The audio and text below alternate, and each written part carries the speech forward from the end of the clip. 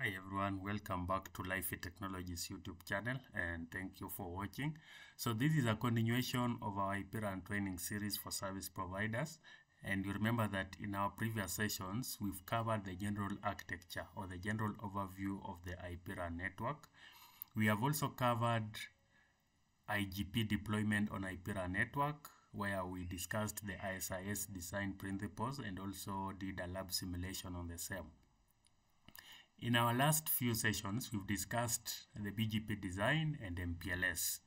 So once we've deployed this protocol, the IGP, BGP, and MPLS, we are now ready to start carrying services on our IPRAN network.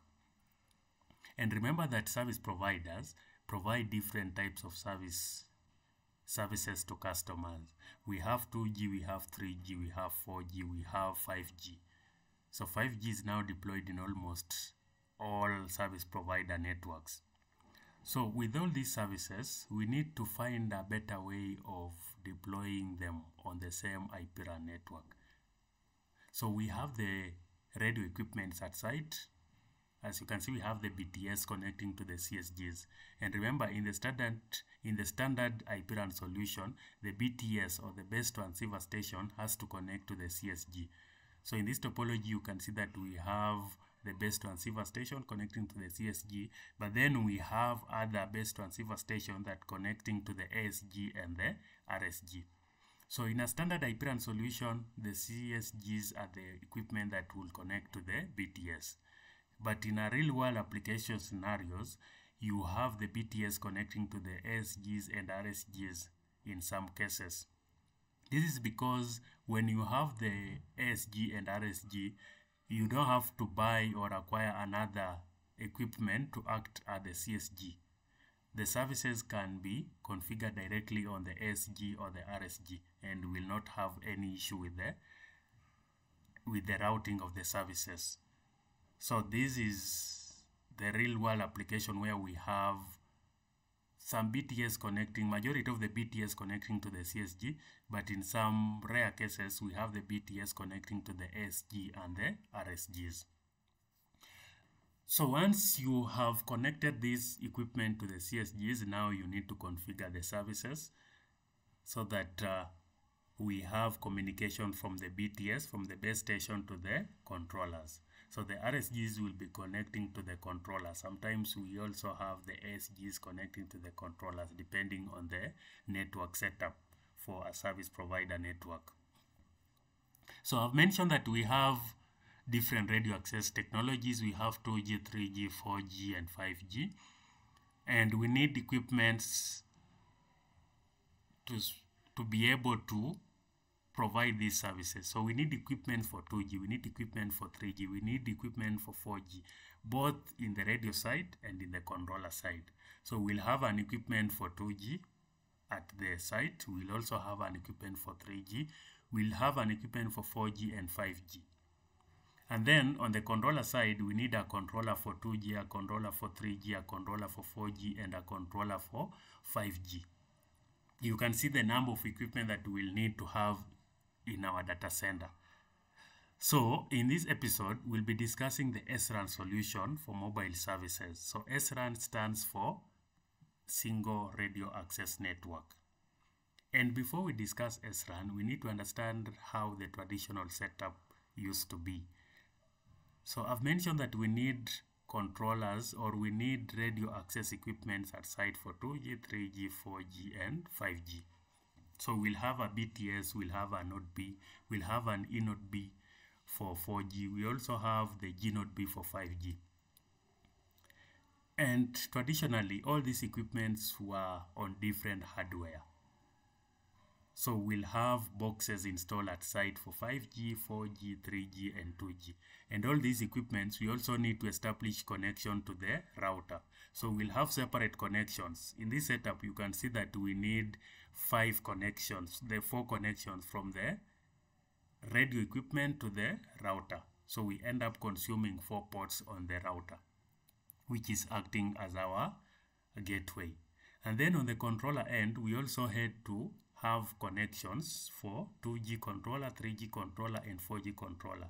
So they were all physical hardware that you need to install at your site. But then this one has been phased out, and we have introduced what we are calling the SRAN solution, the single radio access network. So with SRAN solution, service providers can have one hardware serving all these purposes. So it's kind of the software-defined network for the RAN, where we don't need to deploy all these equipments on separate hardware. We can just have one hardware, and then we can deploy, or we can have all these radio access technologies being deployed on the same hardware. So with the SRAN setup, as you can see on the right, we have the BTS. So we have only one radio equipment at site, or we only have one hardware at site. But then this hardware will be able to provide all these radio access technologies. It has a module for 2G, it has a module for 3G, it also has a module for 4G and 5G. So we have minimized on the hardware requirements. And then we also need just one connection from the BTS to the gateway router. So instead of having 4 connections, we only have one connection. So even in terms of service deployment and management, it's easy. For the controllers, we also don't need hardware equipment for all the controllers. We don't need a separate equipment for 2G, 3G, or 4G. We can have one equipment, one hardware equipment, and in this hardware equipment, we are able to have 2G controller, 3G controller, and 3G controller. Remember, I've mentioned the idea of software defined. So we have one hardware, but then this hardware is able to provide controller functions, or we can deploy multiple virtual controllers in this one hardware. So with this setup, we have many advantages of the single RAN solution, and some of these advantages are that the single RAN is scalable and future-proof. So we are using the single RAN because of its scalability and future-proof. So service provider network can easily evolve,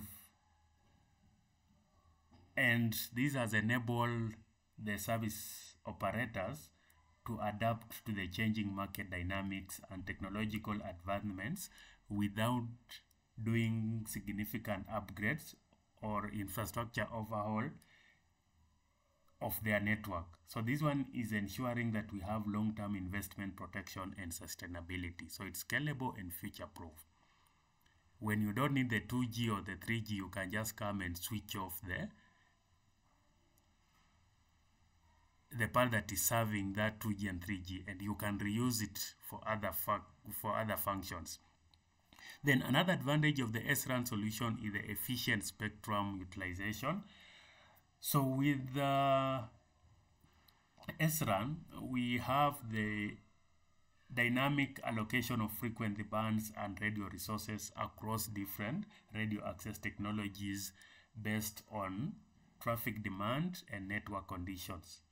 So we can dynamically allocate the frequencies and the resources with the SRAN solution. So this one will help to maximize the efficiency of available spectrum and improve network capacity and coverage, especially in areas with high use density or limited spectrum resources. So we are able to efficiently manage the spectrum utilization when we are having the SRAN solution. Remember, we only have one controller, the baseband controller. Then another advantage of SRAN solution is it's utilizing a software-defined architecture. This one is allowing operators to dynamically allocate network resources and adjust network configuration based on changing traffic patterns. So we can adjust the network resources based on traffic patterns, user demands, and even service requirement. So this one improves network efficiency and enables operators to minimize network performance in real time. Then we are having cost savings with the SRAN solution. Remember, we don't need hardwares for all the different equipments. we can just have one hardware, which will help to lower the total cost of ownership. So the TCO cost will be lowered. And then another advantage is the hardware platform. So we are consolidating various radio access technologies onto a single hardware platform, including the base station and related equipment. So this one simplifies network deployment and maintenance by reducing the number of different hardware components that operators need to manage and maintain. So we have reduced the number of equipment that we need in our data center. We have also reduced the power consumption. Remember, with the other architecture, you need to have all those devices powered. But with only one hardware, you can easily reduce on the cost of power supply and the power consumption at site.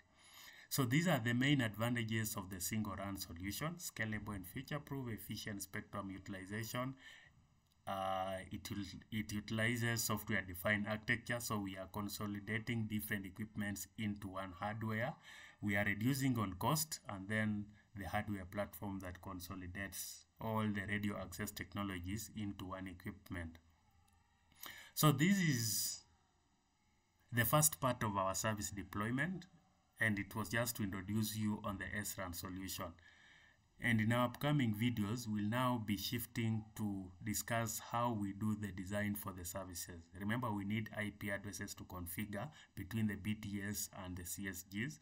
We need IP address planning for different technologies. We also need to do VLAN, and we also need to do service segmentation so that we are able to carry all these services on our IPRAN network. So we'll be discussing IPRAN design for, the IP address design, VLAN design, and also the VPN instance design, which will ensure that our services are running okay on our transmission network. So thank you for watching again, and please subscribe to our channel and stay tuned for more upcoming videos. Thank you.